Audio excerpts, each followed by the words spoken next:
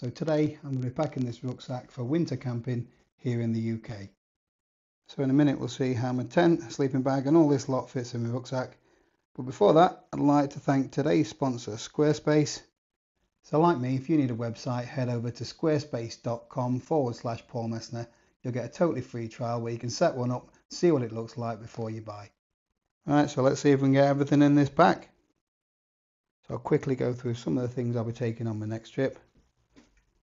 That's not one of them, by the way. I will be taking the Trangia. It's in the bottom here. I've kept the storming kit in as well because it weighs literally grams. And if I want a really quick brew, I'm just boiling water. That works a treat. I've also got the Trangia triangle in here, and there is a little aluminium windshield as well. Underneath that, we've got one of those fiberglass heatproof mats. A few things here for sleeping in, so I sleep in a woolly hat. There's a merino buff if I need that, and there's also some smart wool socks. I do take a micro fleece, a merino wool base layer top and trousers, a couple of pairs of gloves. These ones won't actually go in my pack, I'll be wearing those, but these go in for night time if I need them. These are Montane Prism gloves, packed down to really nothing. A dehydrated meal, plenty of snacks and loads of hot drinks to warm me up, as well as a couple of Punk IPA to celebrate getting to the top. Some little bits will go inside a Ziploc bag, like my Neo Air pump for my thermarest, which is here, and here's my Tricology pillow. Another thing that goes in my winter setup are some micro spikes. So these just fit on top of your boots. That way it gives you much better grip in snowy and icy conditions. But they only come out if it's essential. So the first thing going into the pack is this little fiberglass soldering mat. That gives me heat protection from the stove. That goes in this little sleeve at the back here, well away from anything like the sleeping bag. The fiberglass does make you itch. Next up we have my insurance policy, which is a closed cell foam mat. This will give me a little bit of extra insulation, but it's also a lifesaver if anything was to happen to my thermarest. I'll just roll that up.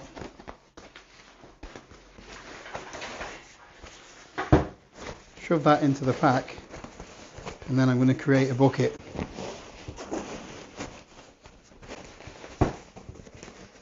And then everything else can fit in there. So right at the bottom of my pack goes my quilt.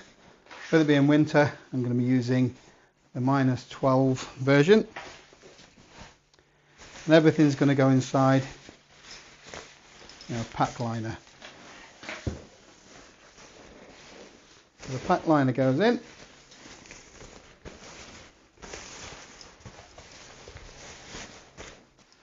And then there's no stuff sacks or anything like that.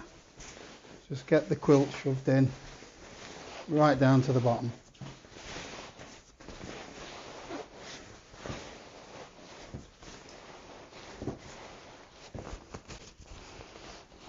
On top of that, I'm going to put my sleeping kit, which is my merino base layer,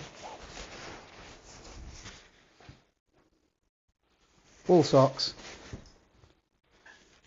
and a hat to sleep in. At this point I normally put my tent poles in. They go on the outside, but just down the side there. Next in is my pillow and my thermarest.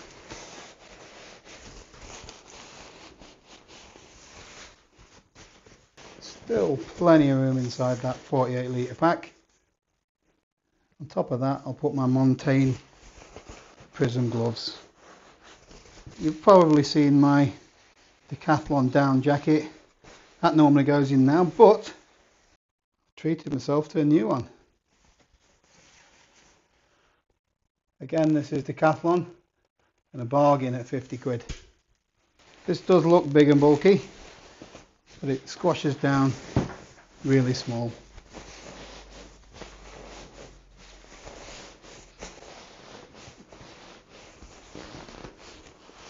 Next in is my food. Normally goes in some kind of bag. I do also take a couple of snacks, put them in these little pockets as well. Oh, they're falling. That just squashes on top. Now my stove can fit in.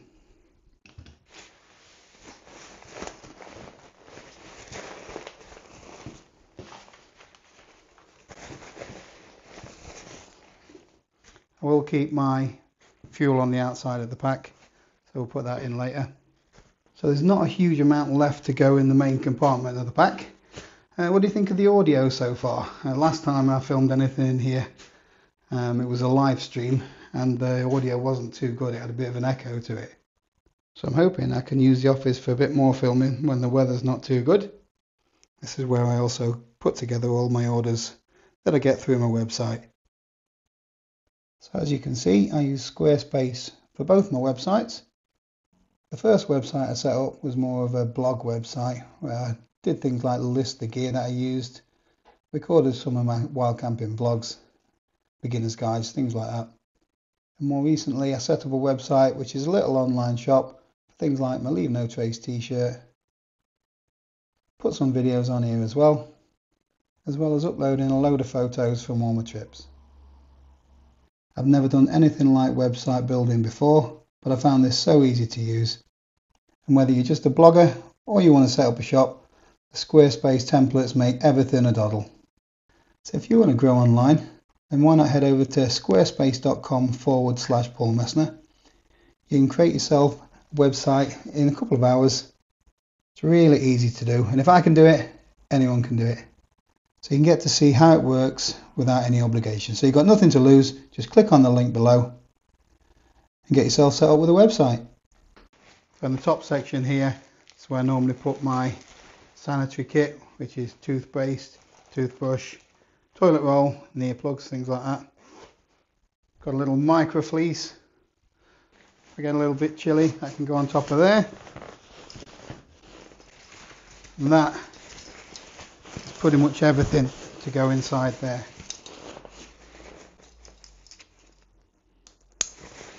Now I can squeeze in my tent.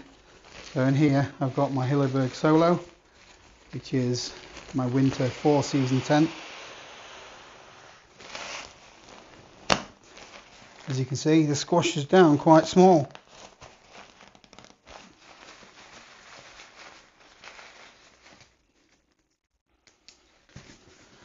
Then I can manipulate the shape a little bit to fit the top of my rucksack.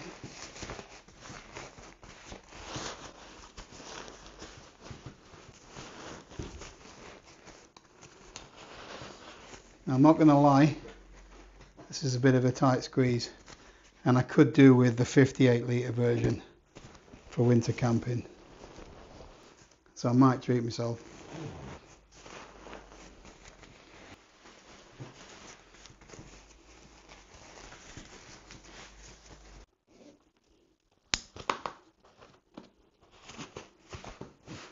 So that's everything inside the pack.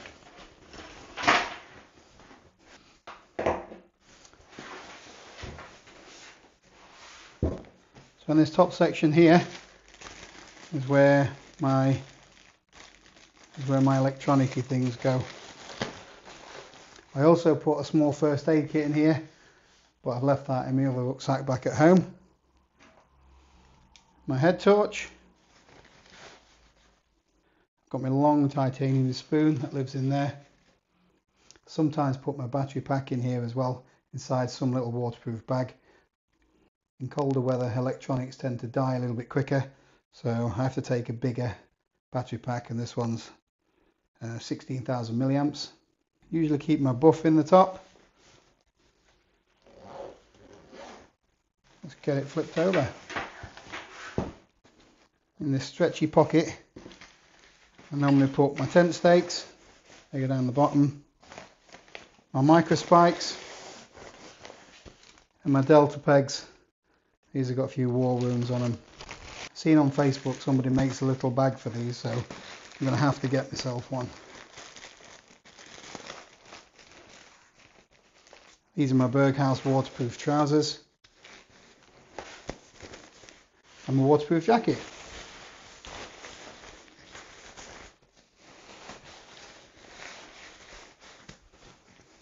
As you can see, this is pretty packed, so the 58 litre version would probably make more sense.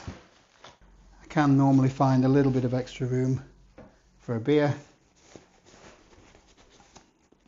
So these are the last few bits and bobs.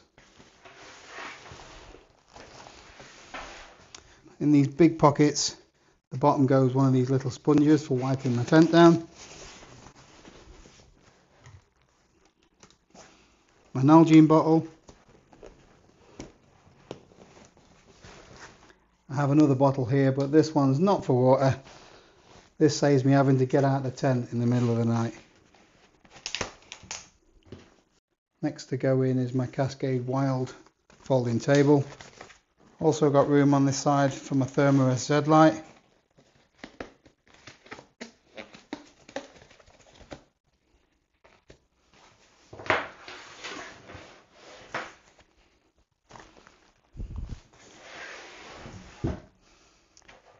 And that only leaves the last couple of bits, which is my Opinel, I think it's a number 8 knife, might be number 7, and some fuel for my alcohol stove. So that's my 48 litre pack fully loaded. And to be honest, I recommend that you have a slightly bigger pack for winter camping. I could make a few changes, like taking a lighter weight tent, a less bulky down jacket, and these delta pegs, etc. are a little bit bulky. The roll mat takes up a little bit of space as well, so I could strap that to the bottom if I wanted a little bit more space inside. It isn't overly heavy though, and I'd be more than happy to have this on my back. I did have a 70 litre rucksack, but I found it was a much stiffer pack and nowhere near as comfortable as this one. So for me, I think the 58 litre version of this would be the happy medium. Let me know in the comments below what pack you're using for winter camping, and if there's anything you can recommend that is as comfortable as this, which doesn't have the really stiff hip belt that you get on the larger packs, and something that's got an air sprung back would be great as well. So thanks again for watching, and I'll see you next time.